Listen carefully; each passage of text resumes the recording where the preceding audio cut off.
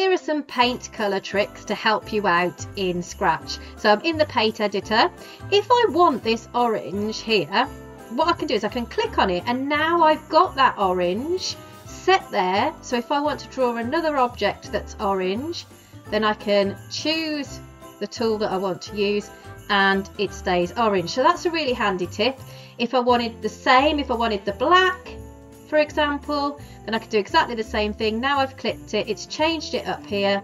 So if I draw a circle again, it's in black. So I haven't had to choose any colour options at this point in order to get that black colour.